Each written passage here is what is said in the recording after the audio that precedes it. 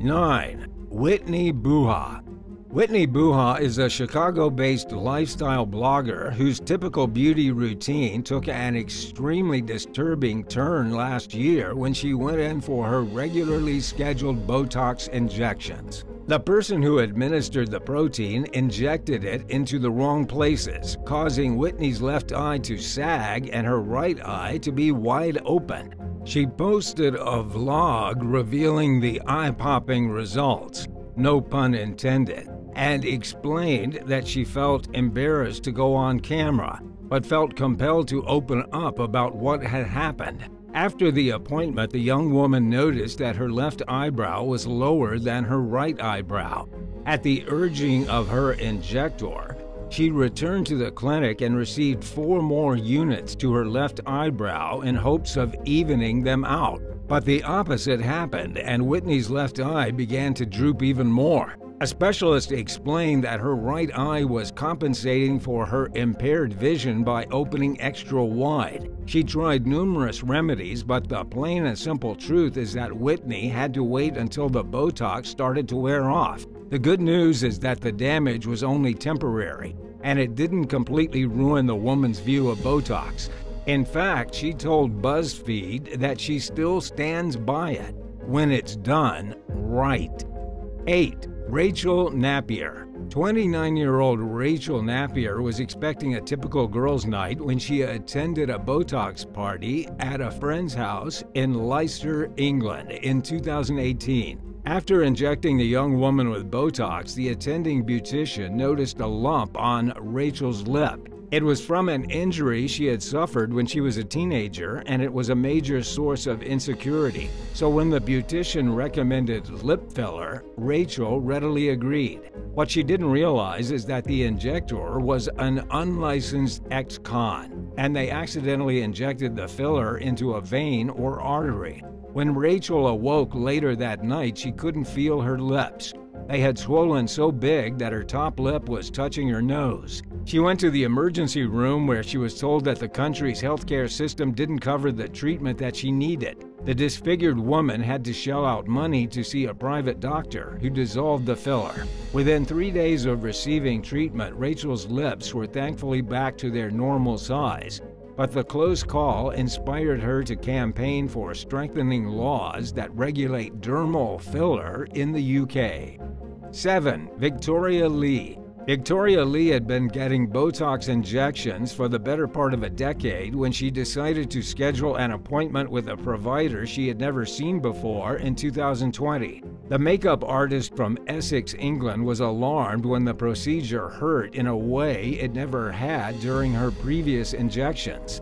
Less than a week later, Victoria noticed some lumps forming on her face. Soon they turned into huge, red, pus-filled boils. Embarrassed about how she looked, she stopped leaving the house almost entirely, even shutting out her family and friends. Victoria told The Sun that she was also in constant pain. Whenever she patted her head dry after a shower, the boils would start to bleed. She also found blood on her pillow in the mornings. After her son asked her to stop taking him to school, she only left home for medical appointments. Last year, Victoria participated in the BBC documentary Under the Skin, The Botched Beauty Business, which is about the largely unregulated industry for non-surgical cosmetic procedures. The special revealed that she's one of at least 8 people who received botched injections from the same provider and has yet to figure out what's causing the lesions. 6. Tamika Rawson. Australian TikToker Tamika Rawson is just one of many beauty influencers who have openly expressed their enthusiasm for Botox, which has become one of the industry's most sought-after procedures. But getting the injections comes with risks, and earlier this year, Rawson was unlucky enough to join the minority of patients who experience a botched Botox job. After receiving the protein in her lower face, Tamika was left looking like she had a golf ball stuffed into each side of her jaw.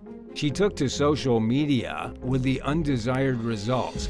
prompting one commentator to point out that she resembled a hamster storing food in its mouth. Rawson handled the disappointing experience surprisingly well, pointing out that Botox thankfully only lasts 3 months and that she expected the effects to wear off. She told her followers that she planned to get Botox again in the future. Several users mentioned having similar experiences and suggested that the problem could be fixed with even more Botox. Expert Rupesh Shah from the London Lip Clinic told The Sun that the mishap may have been caused by the provider injecting in the wrong place or diluting the product too much, and agreed that more Botox to relax the surrounding muscles in Tamika's face might help. 5. Nikita Kimberly. Just days after getting Botox and lip filler injections last year to even out her smile, a 21-year-old Dutch TikToker named Nikita Kimberly was left with a visibly crooked smile. She told her followers that she got the injections to calm down a muscle that she said was working a bit too hard, causing a dent in her chin. With her mouth closed, Kimberly looked no different than before, but it was a different story whenever she talked or smiled. She claimed that the Botox had traveled to the wrong side of her face, causing her mouth to droop and giving her a lisp. The young woman also developed a new habit of biting her tongue when she talked. Unlike some other influencers who continued to use Botox after the ill effects of a botched treatment wore off, Kimberly's ordeal left her feeling dead set against the procedure. In a TikTok video explaining what had happened, she said she was all for lip fillers, but strongly cautioned her followers against Botox. Commenters reassured Kimberly that her face would return to normal when the toxin wore off, and they blamed the provider more than the Botox itself, suggesting that the injections had been administered in the wrong place. Good news came several weeks later when the young woman posted an update reporting that her condition was improving and that she was starting to feel happier with her appearance. 4. Carol Bryan. Florida resident Carol Bryan began getting Botox injections to minimize some fine lines in her face when she was in her 30s. At age 47, she visited a clinic she'd never been to before. The staff talked her into trying dermal fillers, which add volume to a person's face in areas that are thinning due to age. After the procedure, Carol's forehead began swelling every few days before shrinking back to its normal size. A few months later, her forehead swelled, and this time it didn't stop growing. She returned to the clinic where dissolving agents were injected to bring the swelling down. During the visit, Carol learned that silicone had somehow mistakenly ended up in the syringe that was used to administer her botched filler. Silicone is never used for facial procedures due to its dangerous and disfiguring effects. The clinic promised to fix Carol's face free of charge with regular appointments. Not knowing what else to do, she obliged. But her face only became more disfigured as the dissolving agent ate away at her muscle and tissue. The woman's skin began to sag and her forehead filled with pus. Unable to cope with the reflection in the mirror, she quit her job, became a shut-in, stopped letting friends and family come over to visit, and even thought about taking her life. Carol spent years living as a recluse until her daughter, Sophia, couldn't take seeing her mom in such a miserable state and reached out to teaching hospitals in a desperate plea for help. Renowned plastic surgeon Brian Boyd took her case and managed to repair a lot of the damage. It would be an understatement to say that Carol's road to recovery has been long and both physically and emotionally challenging. She's now blind in one eye and will probably never look like she did before the botched procedure. But she's using her story to help others and works as the director of a nonprofit called Face to Face Healing, which is dedicated to raising awareness about disfigurements. 3. Montana Morris. Several years ago, Florida-based TikToker Montana Morris noticed that she was experiencing symptoms of an uncomfortable jaw condition called TMJ. Her jaw began locking regularly and for days or even weeks at a time. After suffering for 2 years, the 24-year-old decided to get some Botox injections in her jaw, which is a common procedure for alleviating TMJ symptoms. The clinic Morris went to was running a special on Dysport, which is a similar neurotoxin to Botox, but it's not exactly the same, and the dosage is measured in different units. Within 4 days of receiving the injections, the young woman's lower facial muscles more or less began to freeze. Her smile shrank and her dimples disappeared. Morris told her followers that the treatment did succeed in unlocking her jaw, but that her pain had worsened. During a follow-up appointment, a staff member told her that the provider she saw had miscalculated the dose and injected the Dysport in the wrong place. At first, the business reportedly tried to shrug off the situation, telling Morris that this kind of thing happens sometimes and that most people don't mind it. But with some persistence, she managed to get a full refund. And while it was less than pleasant to wait for the treatment to wear off, the undesired effects were thankfully temporary. 2. Marcelle King. Marcelle King of Dorset, England, found herself hospitalized and close to death in 2013 after receiving Botox injections from a con man posing as a licensed medical provider.